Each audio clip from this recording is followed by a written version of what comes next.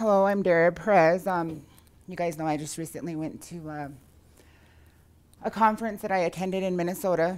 The name of the conference was called the Native American Nutrition. So it was the Native Seeds Conference, and it was the second annual that they held. And it took place in the Mystic Lake Casino.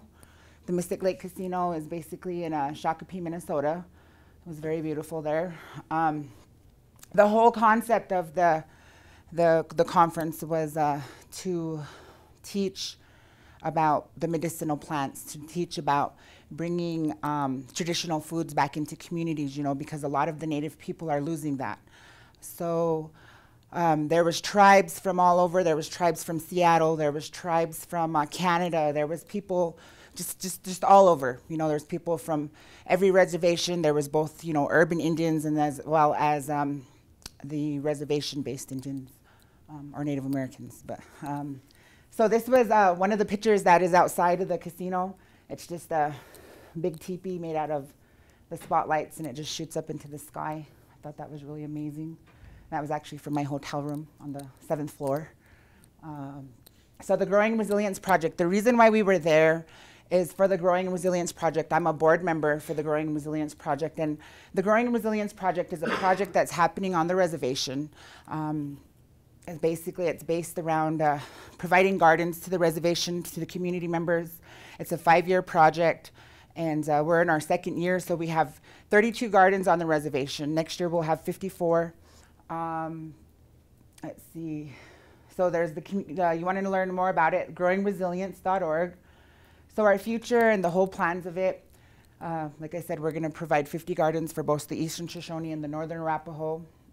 So we plant herbs, we plant just a lot of, medicinal stuff that we use, and as well as like lettuce and squash and Northern Arapaho, Eastern Shoshone. So these are some of my community members. We made posters. The posters were basically our entries into getting this presentation done. So these were the community member boards, and they told about the gardens.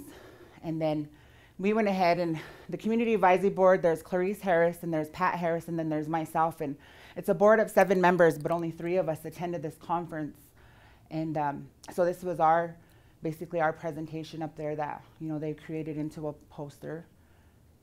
And getting up there and speaking, it was really, really nerve-wracking. It was very nerve-wracking. The whole nervous part of it was that it was it's called a Pika Kucha presentation. Pika Kucha presentation means 20 slides in 20 seconds, which equals 6 minutes and 40 seconds. So that's what we're talking. And so 3 of us presented ours, and so one person had 7, and then 2 of us had 6. The first person that went was very not paying attention to the slides, and so it kind of just threw it all off.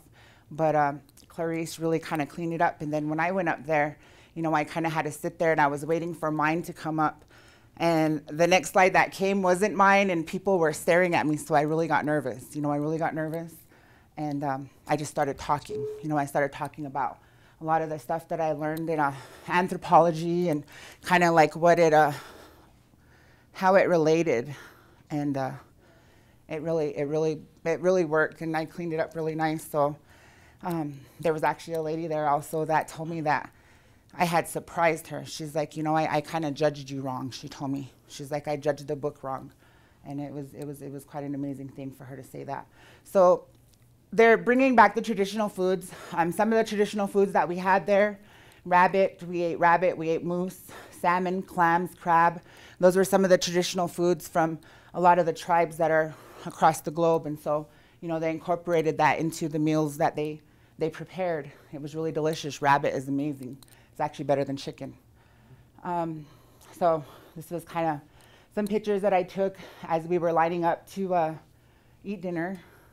And the whole conference was quite amazing because, we learned a lot.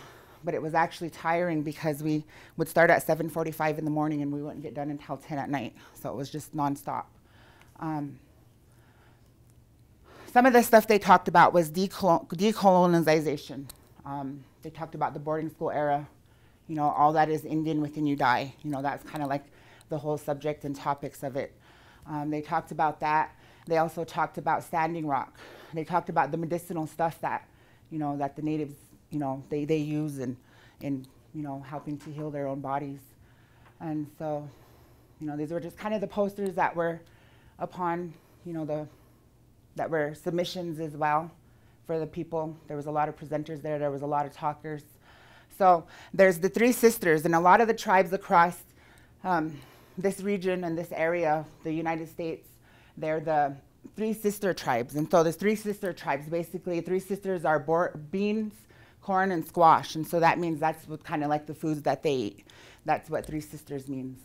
And then, so they talked about the pipeline, genocide. They talked about just kind of the things that happened in Standing Rock when they went up there and they were protecting the water. A lot of it was, they mentioned too that water is actually a medicine. People don't think that water is a medicine, and water is a medicine because our bodies are made up of water, and without water we would die. So water is, definitely a medicine. So some of this stuff, I took some of these pictures. She gave us permission to use these if we wanted them. So there's plants out there. This one right here is a burdock, Arcidium minus, and so it has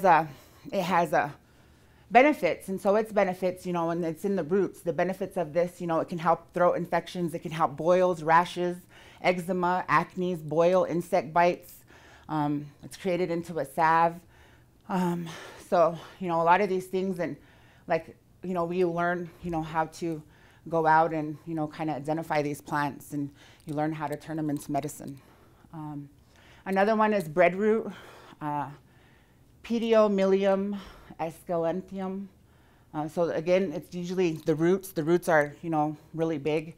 So it's in the root, and this one is ground up, and it's made into a porridge, and it's used to treat stomach ulcers, irritated bowel syndrome. It also helps, it's been known to prevent diabetes, heart disease, and certain cancers. So that was another one of the benefits of these. And so there was a lot of slides like this that they shared, and these, I just wanted to share a few of them. So I just wanted to throw in like 2 of them. So the Growing Resilience Boards, these are our members. Again, there's, the scientific part of it, and then there's also us, the board member, the community board. And so it was really quite an experience. One thing that I learned that I didn't know about was an app called Pigeonhole. I don't know if anybody has ever used it or know what it is. So Pigeonhole basically means like, well, I'm done with here and there's questions. Anonymous questions can be asked on this app called Pigeonhole. So on this thing, you can go and people in the audience. So like I said, there was 250 people there. And so out of them 250 people, everybody was on this, and they were asking questions, and people can vote for each question that was asked, and the highest voted question would get the question that's answered on the screen. And that's kind of how Pigeonhole worked, and it was amazing. I never knew about it, but it was awesome. Are there any questions? Good.